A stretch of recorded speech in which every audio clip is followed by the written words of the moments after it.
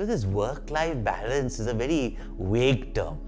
Do you mean to say that work is one thing and life means going and enjoying a party or going out to restaurants, or you may say family? See, work is also life, and you are doing your work for living a life.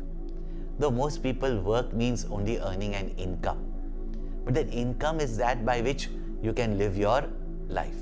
Work, earn an income as much as you need, even to fulfill your desires. But remaining time is that express your talent, live in the company of people whom you love, spend time with friends, relatives.